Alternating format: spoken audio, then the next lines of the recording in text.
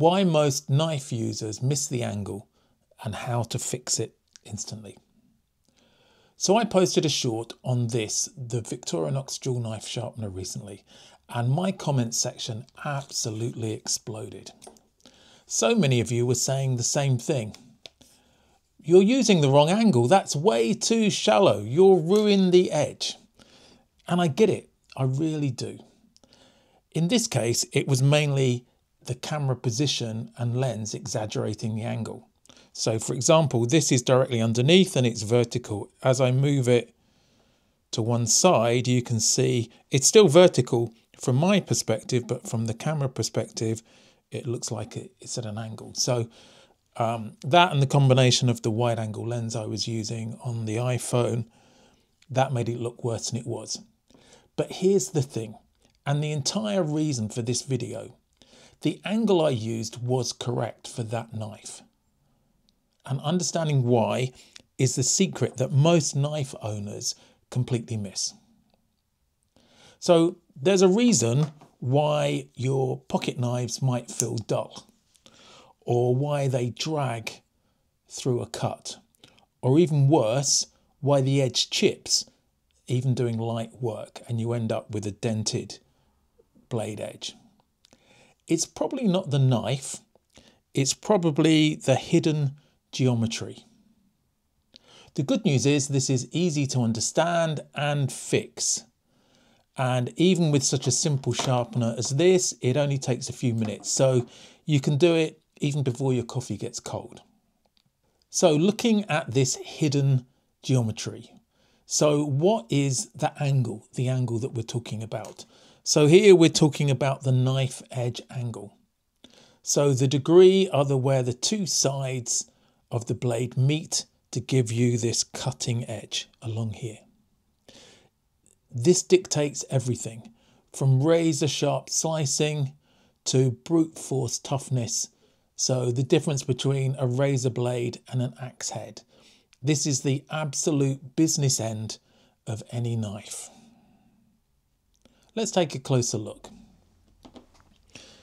So I got my protractor out. Well, actually, I didn't have a protractor. It's a very long time since I was at school. So I got my son to 3D print me one, which is this. And I use this to work out some angles. So if you think of this as the sharp end of the knife, with the 0 here being the middle, and if that was vertical, and this is the angle or the blade edge. And you can see that for different angles, you get a different level of sharpness. So if we were to start, say, with a razor blade, or in this case, a utility blade. Now, I'm not going to get it that close on here, but you can see how thin the blade is and how narrow the angle is. So the angle on this is probably 10 or 12 degrees, or maybe slightly less on each side. So 20 to 24 degrees total. It's very acute and it's super thin. So this glides through soft materials really easily. So just showing you with a piece of paper, a soft, relatively soft material, and I'm not pulling the blade, I'm just pushing it through. So it glides through that sort of cut really easily with little resistance. The problem is that it's also quite fragile. So this would be no good for chopping wood. So let's look at an axe. This is my halter force, and you can see the edge here is quite different. So it's thicker and it's a much less acute angle. So the angle here is probably 25 to 30 degrees each side. So if you were to look at that, if we were to blow that up and look at that there, it's probably much closer. It's probably somewhere between the 20 and the 30 degrees. So hopefully you can see that. Now, this is no good for slicing. So if I take the piece of paper again, I'm not going to push it through. But if I'm chopping wood, this will work really well. So the angle is for impact and durability. This is a heavy duty chopper. So the 50 to 60 degree total angle here is much better. What about your typical EDC knife? So here's, well, one of the typical pocket knives. Now this is quite an old one and it's been really badly sharpened in the past. This is one I got from a flea fair. It's a vintage Victorinox Solo Alox or Army one. And it's been sharpened appallingly in the past. But that doesn't matter, you know, this will still cut okay. So just showing on here, I've not sharpened it at all since I got it. Even pulling, it's not going to cut too well. There's a lot of tearing. You can hear it. It's a much different noise. So we'll have a go at sharpening this in a minute. But for this, you want it to be somewhere between the razor or the utility blade and the axe. So probably somewhere between about 17 to 22 degrees. Now, some people sharpen theirs to 15. It's going to be a little bit more brittle then. From the factory, Victorinox give a 20 degree on each side blade edge angle. And that's probably typical. Now, there's a really good video by Felix Imler. It came out a couple of weeks ago and he looks at 15 versus 20 versus 17.5 degrees. So I'll put a link in the description, and after this one, go and watch it. It's really good. So the angle you need really depends on your use. So for bushcraft, you would go for a higher angle, but for a normal pocket knife, then probably somewhere between 15 and 20 degrees is probably perfect for you.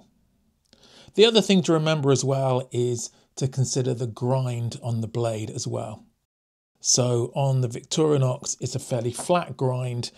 If you want something even more slicey, then maybe this Boca Atlas, then this has a concave grind, so it's super slicey. And then you can see it's got a secondary bevel just to make it a little bit stronger. So you might want to consider the grind of the blade as well as the actual edge. You don't need to be a pro sharpener or have expensive kit to fix this. The first thing is the marker trick. So I'm sure you've seen this in other videos. And just take a permanent marker and mark along the blade edge on both sides.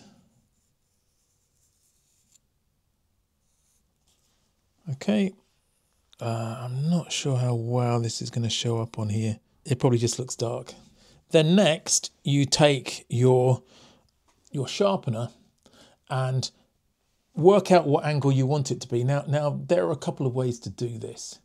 And one of the ways is you could use this. So it's difficult to show from the vertical, but if I had this standing up, then if I wanted to get 20 degrees, I angle the sharpening stone at this, and then I hold the blade vertically to get the right angle on here. So I don't know if we're going to see this. So I hold the blade vertically. Now, how that looks from above, and again, please remember that the angle gets exaggerated. So if I take that to about 20 degrees and then I bring this down vertically, now it's going to exaggerate it, so please don't write in about it. So then we do a couple of passes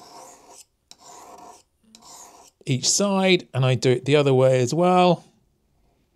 And again, I'm fairly used to doing this, so I've got about my 20 degree angle. Make sure you get the full length of the knife, including the tip. Then we can have a look and if you can see this. So now this blade's a bit wobbly, but I didn't want to do this on a new knife. But if you look along it, so if the marker is gone from just the edge, then you know that the angle is too high. If you've missed the edge, but you've got the shoulder of where the bevel starts, then you know that the angle is too shallow. So this is a great way to do it. Now, with these hand sharpeners, it can be really difficult to get the angle right. So you could use a visual guide like this and have it standing up next to it, and then I match it like that. That can work really well, and it's super cheap. Another option that I've found online, and I'm not sure you can buy these, but this is a 3D print, and my son printed it for me. It's on the Printables website, and what's good is that it's designed specifically for the dual knife sharpener, and it's got two angles. One is the 20 degrees, so that's the factory edge.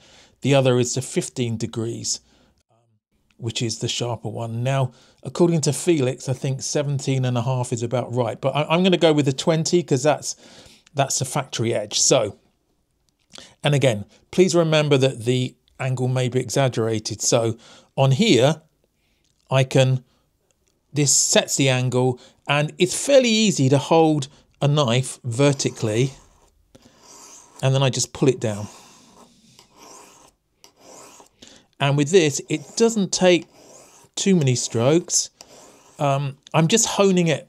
I'm not trying to do a major resharpen on this. So I'm just doing a few strokes each side. We can see that the marker pen has mainly come off. Let me just get a piece of paper just to see if it's done if it's made it better. So that was just a few strokes. I just do a couple more each side.